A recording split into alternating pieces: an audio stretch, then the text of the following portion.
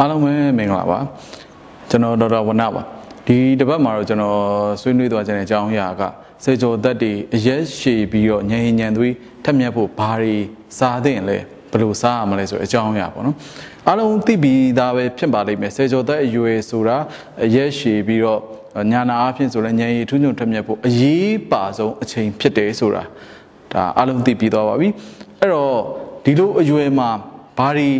စားသင့်လဲဆိုရင်ဥပမာအဖြစ်အရေးကြီးဆုံးอ่ะပေါ့နော်ကယ်လ်ဆီယမ်ကျွယ်ဝတဲ့နိုးကနေထွက်တဲ့ဒိန်ဂျင်လိုမျိုးပေါ့နော်နိုးကနေနိုးထွက်ပစ္စည်းတွေဒါမျိုးတွေကိုတရက်ကိုတဲ့နွားနို့ဆိုရင်အနည်းဆုံး၄ခွက်လောက်ညီမျှတဲ့ကယ်လ်ဆီယမ်လိုအပ်ပါတယ်တဲ့ဒီနေရာမှာထူးခြားတာတစ်ခုက USA လိုနိုင်ငံမျိုးမှာတောင်မှစေကျော်သက်10ယောက်မှာ9ယောက်ကလိုအပ်တဲ့ကယ်လ်ဆီယမ်အလုံလောက်မရတာကိုတွေ့ရပါတယ်ဒါအမေရိကန်လိုနိုင်ငံမျိုးမှာတော့မှ10ယောက်မှာ9ယောက်မလုံလောက်ဘူးကျွန်တော်တို့နိုင်ငံဆိုရင်တော့ဒီထက်ပိုပြီးတော့များပါလိမ့်မယ်နောက်တစ်ချက်ကတော့သူနဲ့တူကယ်လ်ဆီယမ်စုပ်ယူမှုတွေကိုပိုပြီးအားကောင်းစေမယ်တွဲနေတယ်ပေါ့နော်ဗီတာမင် D ပါကနေဒါလိုနိုင်ငံမှာတော့ FDA က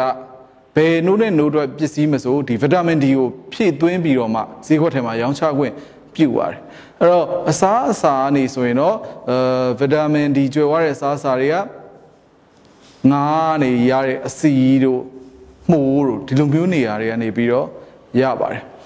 နောက်တစ်ချက်ကတော့အသားငါးဥအမျိုးမျိုးဒါမှမဟုတ်လေပဲအမျိုးမျိုးတို့တစ်ရက်ကို2ကြိမ်တော့စား3ပေးသင့်ပါတယ်နောက်တစ်ချက်ကတော့ဟင်းသီးဟင်းရွက်တွေအစိမ်းရောင်ရှိတဲ့ဟင်းသီးဟင်းရွက်တွေအဝါရောင်ရှိတဲ့ဟင်းသီးဟင်းရွက်တွေရဲ့နောက်ပြီးတော့ခြင်တဲ့ရှိတဲ့တစ်သီးတစ်ဖူတွေလိုမျိုးကိုတရက်ကို4ကြိမ်ဒါမှမဟုတ်ရင်လေစားတဲ့ထမင်းနဲ့ပမာဏဇာတူစားပေးရပါမယ်အဲ့တော့ခုနကကျွန်တော်ပြောသွားတဲ့အစားအစာတွေကိုအနည်းဆုံးနေ့တိုင်းစားပေးနိုင်တယ်ဆိုရင်